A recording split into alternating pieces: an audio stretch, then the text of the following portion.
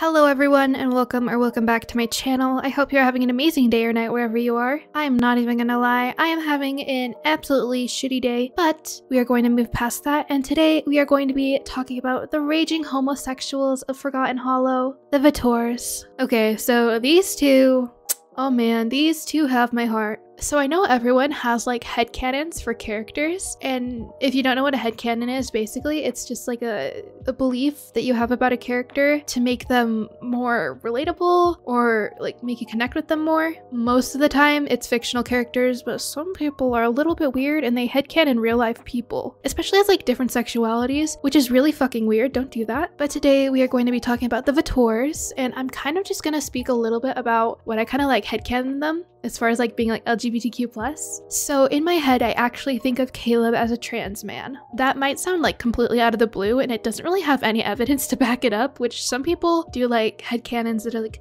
you know, based off of like suggestions or hints, and some people just do like weird ass headcanons that have absolutely no basis, and I feel like that's what this is. I think it's mainly like a comfort thing because I feel like Caleb is kind of portrayed very androgynous, but more on the feminine side. And I think because of that, I kind of connect with that, if that makes any sense. I've actually been experimenting with using he, him pronouns as well as they, them. So like they, he, but I still present myself pretty feminine. Like I wear like a lot of makeup, and I know like makeup is not inherently feminine, but I think just like the way I dress and the way I present myself and the fact that I look like a girl, like I'm just gonna be point blank, I look like a girl. I think the fact that there is a character that uses he, him pronouns and looks like that in The Sims kind of just makes me be like, ooh, trans man.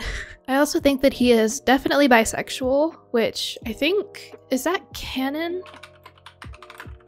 So I knew that in the teaser video he was seen with a male and female Sims, but I don't think he was like confirmed to be bisexual, but it was just kind of like obvious because, you know, he's out here flirting with everyone. But the reason why I headcanon him as bisexual and not pansexual is that I think he prefers guys a little bit more. Like, that's just the vibes I get from him. He's just very, very gay. Very, very gay. And then Lilith, on the other hand, I am fully convinced that that woman is a lesbian. There is not a single doubt in my mind. I feel like she definitely suffers from compet though, and will definitely like hook up with guys, but she's just sitting here like, no, no, no, no, no. If you don't know what compet is, it is actually the short form of compulsory heterosexuality, which is the theory that heterosexuality is assumed and enforced upon women by a patriarchal and heteronormative society, which, yes. I also headcanon that she goes by all pronouns, but prefers she, her. So that's why I am referring to her with she, her. I'm saying all this stuff like if she's like a real person.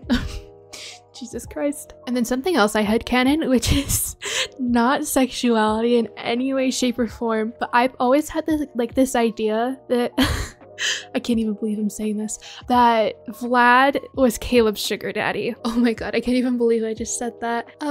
But you know, I'm just gonna say it. Vlad gives off daddy energy.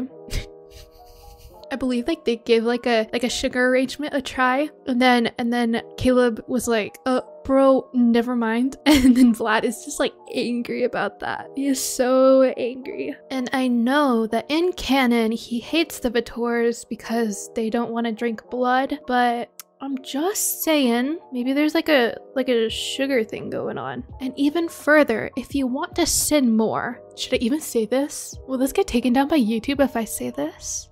I'm just gonna say maybe Vlad is into blood. I'm just gonna put that out there.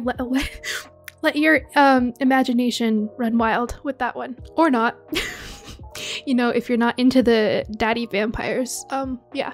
Anyway, moving on. I'm going to talk a little bit about the makeovers now. Basically, I had a lot of fun. I love these two. They are just so freaking cute. Except for the fact that Caleb shows up at my Sim's doorstep. Like, go away. I ended up having a gameplay Sim self get together with Caleb, and they adopted 2 little kids. So that was really cute. I think we're already past the point of me giving the makeover to Lilith, but I think you all could see my gay panic as I gave her makeover. I was sitting there like, mommy, sorry, mommy, sorry, mommy, sorry. God, I love women. I love women. I will just say it. I love women, especially hot, sexy vampire women who would not hesitate to drain my blood. Like, goddamn. Why do I feel like this video is just like not appropriate anymore? Jesus Christ. All it takes is 2 sexy vampires to make me go off the deep end. I said I was going to talk about the actual makeover, and now I'm just sitting here thirsting over the vampires. Again, I think we're already past the point of making over Lilith, but I was struggling so hard with her top. Like, I wanted it to be yellow because her original top was yellow, but it just contrasted a lot with her hair and her makeup because I went for more of like a purple, like magenta tone, and it was not working out. I was like, this is so bad. So in the end, I went for a full black gothic outfit because naturally, obviously. If I remember correctly, also the hair strand that I used for Lilith's hair actually did not come with that specific hair. I think I was just playing around with random hair strand accessories and that one just like ended up working perfectly, and I'm like, god damn. Oh my god, the end of my piercing just fell out. I don't know where it went. Why does this happen to me? I could not end up finding it, so I had to go get another one. And if it keeps falling out and I keep losing it, I will literally have no extras left. Anyways, for Caleb's makeover, it was a little bit more difficult. Like, people say Caleb's hot, and I guess I have to agree, but his facial structure is a little bit weird when it comes to CC. Like, I'm not denying that he's not hot. I think he's attractive, but it was just a little bit difficult to find skin details that made him look attractive, if you get what I mean. And then for the outfit, I definitely went for something a little bit more low-key. I wanted to keep the original essence of his outfit, but his original outfit is kind of god-awful if I'm being completely honest.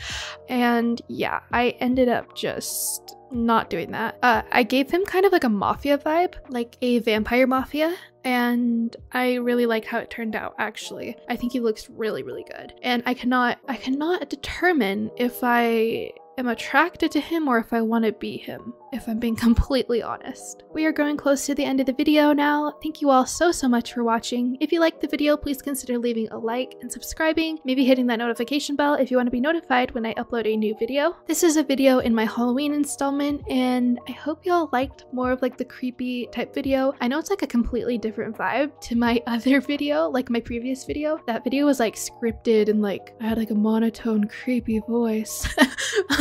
Which was super awkward to film, but I felt like I needed the atmosphere. So in this video, I kind of let my personality go a little bit more because I am not a monotone creepy bitch. I'm just saying.